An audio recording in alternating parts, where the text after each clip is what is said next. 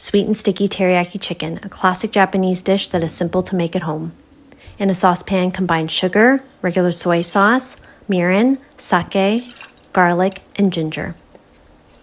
Bring to a boil for 2 minutes, stirring occasionally. Remove off heat to set aside. To your sliced chicken thighs, lightly dust both sides with cornstarch. Over medium-high heat, add vegetable oil and your chicken. Fry on both sides until golden. Pour sauce over top. Let the sauce simmer and thicken, flipping the chicken over. Remove off heat. Serve with sesame seeds, green onions. Visit my profile for recipe link. Like and follow for more.